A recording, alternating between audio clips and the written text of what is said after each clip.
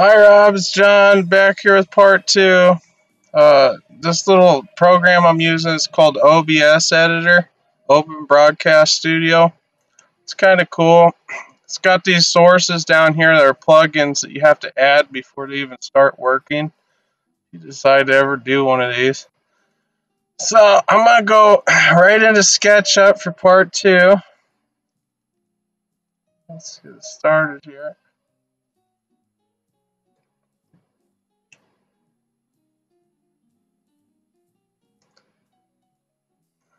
Okay, so we're almost loaded. We're loaded up.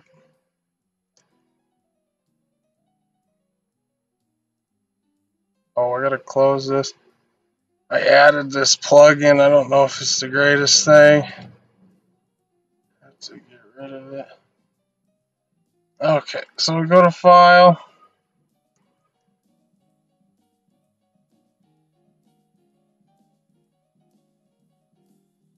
We're going to open the project. Our upstairs project here. Now, last time we put together a small little model of the upstairs. And I want to show you how to work inside your model because it's kind of cool. I did all this work, but when I get to this point, it's kind of hard to get into the bathroom here to work on the walls and put mirrors and fixtures and different stuff. I'm going to just click our zoom out button here. So remember, you go to view, you got this toolbars. And toolbars likes to load. It's a little slow because I'm doing this screencasting. It's just a lot on the process for the CPU. So right here is our section pane. It's underneath sandboxes, above shadows, and you want to check sections on. I'm going to close that because I got them open. So where this little blue circly thing up here is your section pane. And to the right is normal perspective. This displays a section pane if it's already up. You can turn it on or off. And then if you need to add a new section plane, the one to the left is add a new section plane. So this is kind of what we're going to do right now. We're going to figure out, let's add a new section pane. So this is a section pane. It looks like this little box. It's tiny, but the tininess doesn't matter because as soon as you click on it, it does the whole entire viewing pane or plane of the entire program or the model. So it will follow and contour edges. So if you had like this 90-degree angle, if you put it on that pane, that section plane, it's going to follow that. But normally you're going to want your keyboard in front of you, and if you got your arrow keys, if you scroll through your arrows, they're going to give you different section panes. So this one's going to go like this. This one, the blue one's going to cut the building in half from floor to ceiling. And the green one is going to do from front to back like this. So what I'm going to do is use this red one. And I just wanted to work on the bathroom. You can kind of adjust where you want it, or you can just, you're going to be working on this, you can just place it. Now, if you want to get rid of it because you can add multiple, say I go up here and add a new section plane, I can add one that goes like that. If you just click on it and hit delete, it'll get rid of the section plane. But you can get your move tool and click on the section pane, and it will move your section pane. And you just want to make sure your view is on. Uh-oh.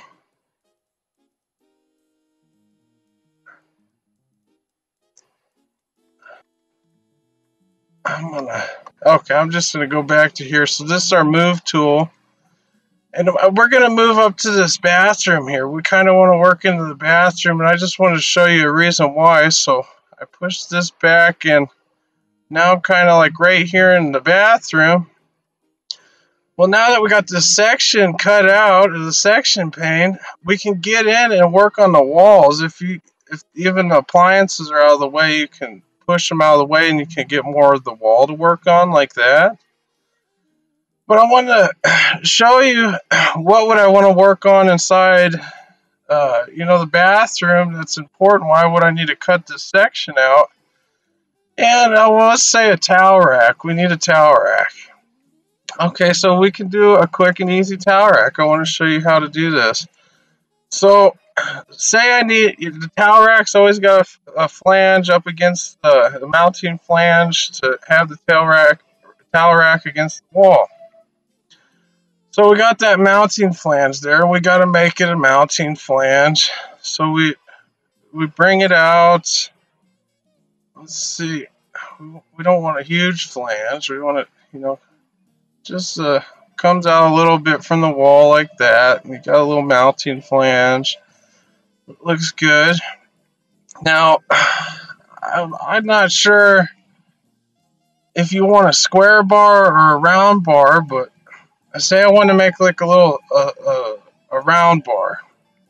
I can take this, my space bar, get my selection thing, hit my M for my move tool, and I can kind of come in here and try to center this a little better. That looks pretty good. So we got that, and we got our flange, and we got where our towel rack bar is going to come out. Now, we need to make a working path, especially since there's going to be a little 1-inch bar that comes out to push the bar out from the wall so you can hang a towel. And then you're going to have a bar going across. Well, that working path, you want to be centered inside what your bar is going to be. So that circle is going to be your bar. Now, it's so tough. There's X, Y, and Z axis.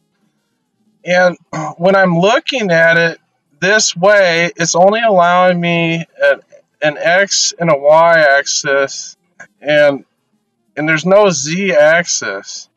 I got green, and then there's a little line from the edge, and it's not working. So I want that working path to actually come out from the wall. So to do that, I'm going to have it come out like this. That red means it's on the red axis. It's going to come out that way.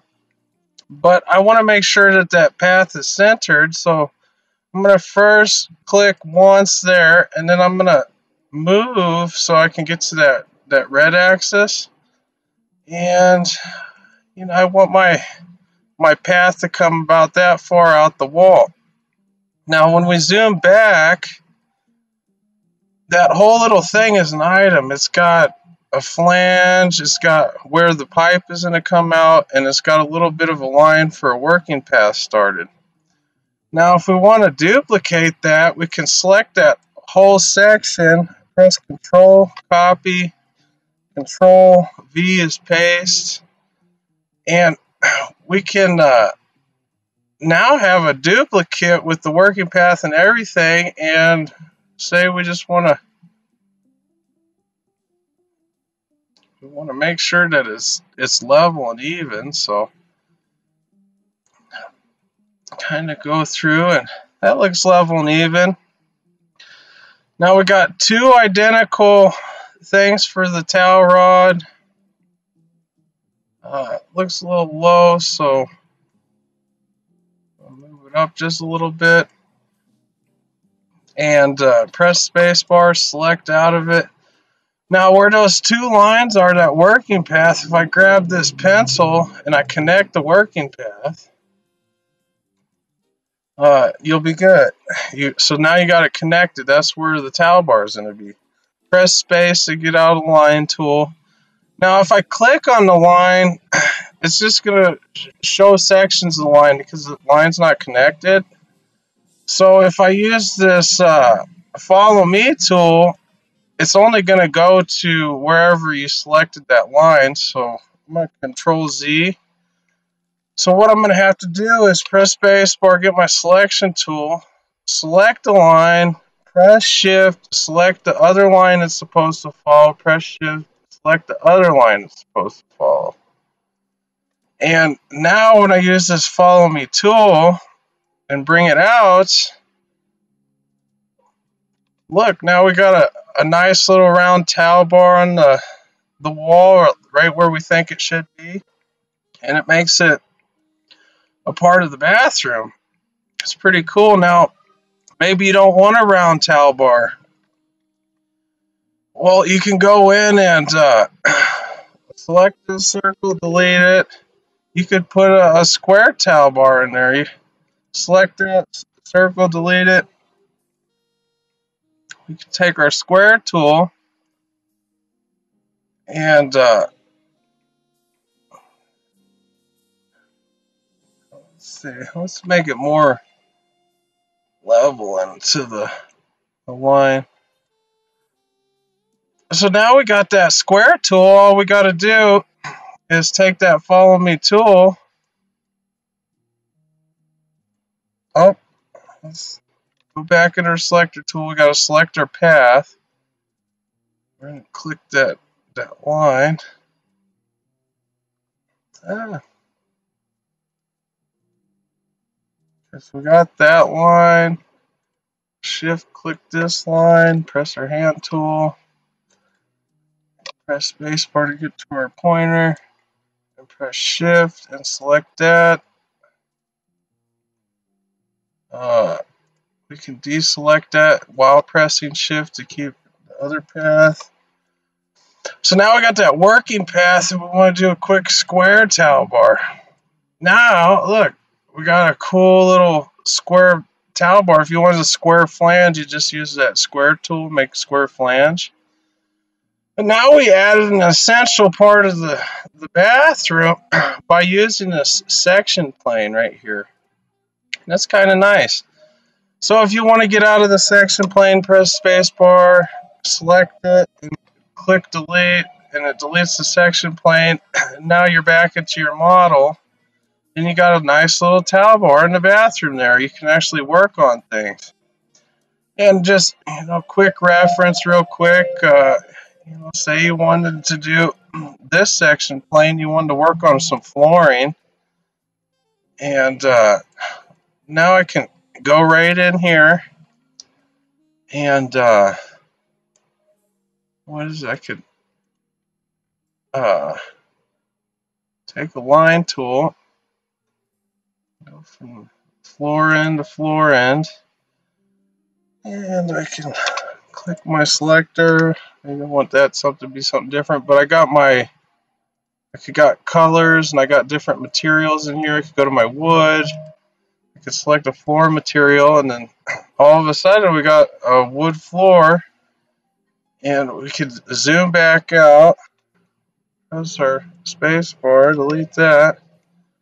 Now we got a little wood floor in there with towel rack and all our essentials, and we can export images too. So say I wanted to go and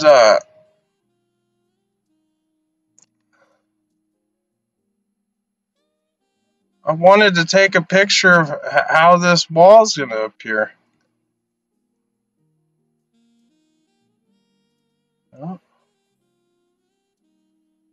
Say like that's supposed to be an image of the wall.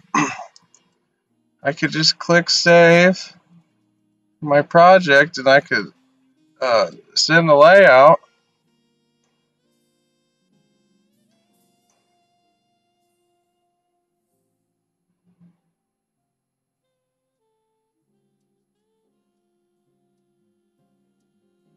Select the letter landscape. And then all of a sudden, I got a nice little rendering of what that wall in that room's supposed to look like, so that you can do finishes before and make adjustments early before and ahead of time, before and ahead of time. So it's just something like that, and remembering to save, like your projects that you're working on. But I just wanted to run you through that, and you got to turn the section plane off, you can, and if you press the building, it'll return you back to normal. If you don't want to delete the plane, because you might need that, you might need to go back to that plane. Well, let's Control Z. I moved something. I'm in my move tool. But yeah, you can go right back to it, and if you click the house button in the section plane, you can be right back into that section that you marked. So you could do several different sections, like maybe I wanted to do this wall back here too, and I click this one off.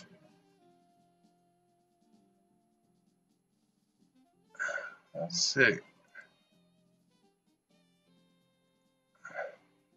Looks like I can hide that one, so I can hide that.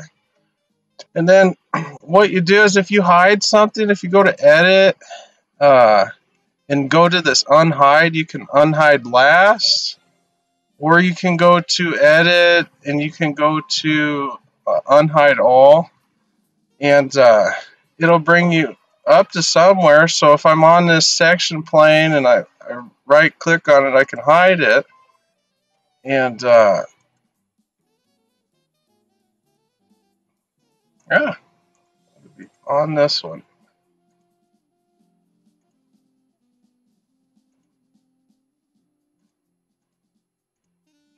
I don't know. You'll figure it out. You could kind of get the gist of it, but yeah, that's just the way that it goes. So just work with your section planes, play around with it, and just remember you could flip something over, and say you want to make a quick basement real quick, you can bada bing, bada boom, and push pull this, and there you go. There's your basement to your floor, and if you want to look into something, you can select it and hide it. Now you can see what's in there, and then if you want to return it back to a normal state, you can go back and unhide all, and it'll bring you back into it that way. So quick basement, quick upstairs, just so you can know where and how to work on things, that section plane. All right, later, Rob. Enjoy.